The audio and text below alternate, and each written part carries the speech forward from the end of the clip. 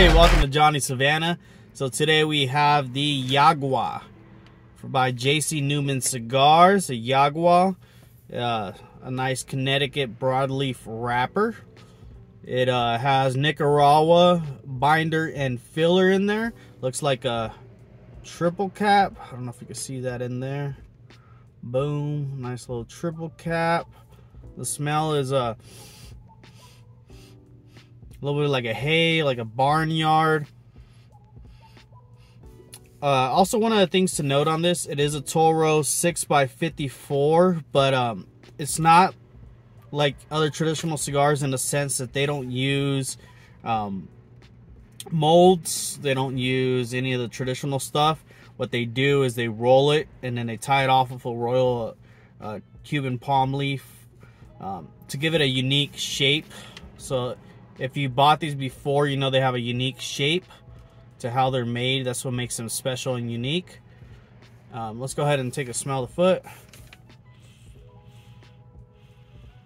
Got a little bit of hay as well, manure, maybe like a dried fruit. So yeah, so it's the Yagua Newman Cigars. If you could find one, I think they're usually around $9.99. It depends on your tobacco tax on how much they go for. But I'm excited to try this out. All right, so let's go ahead and get this cut.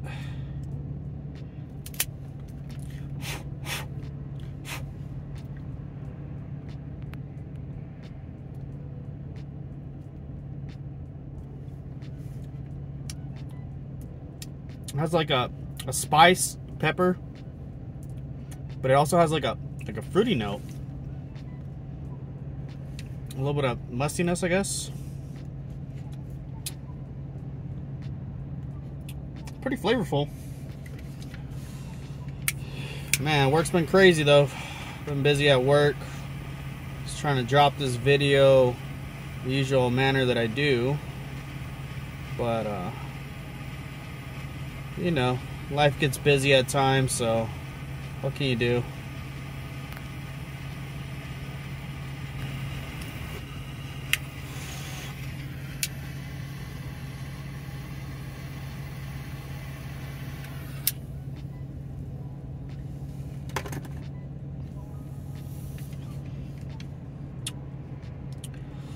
Getting like a chocolatey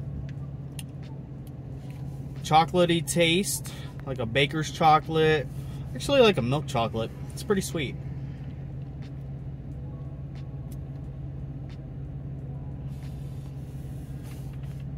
Here's some spices,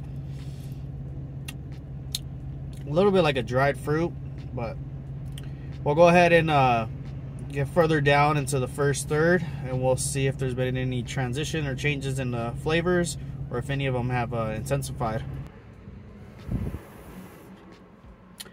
Okay, so it started off with that sweet chocolate. It's still there, sweetness, the chocolate, but then it started becoming a bit salty. And I got some peanut butter as well as a dried fruit. I couldn't really tell because it's subtle, but it's maybe like an apricot. The first time I smoked one of these, I remember it being salty. So I'm picking out a little bit more flavors the second time going around at this. So sweet chocolate, a little bit of saltiness, peanut butter, and some apricot so far. We're gonna see in the second third if there's any different flavors that I pick out or notes, so stay tuned. Second third still has that peanut butter. So strengthened a little bit on the peanut butter. It has the Barnyard, almost like a Nutella as well, because that chocolate's still lingering around. It does have that fruit flavor. I can't really pin it. Like I first said, it was an apricot, but I don't know. It's hard to pin what it is, but it does have a little fruity note. So it does have a tad bit of saltiness, but it's smooth. So the burn so far has been pretty even for the most part. The draw has been flawless. Construction's great. I haven't had any issues with it. So we'll go ahead and see what happens in the final. All right, so the final third. It's been good smoke.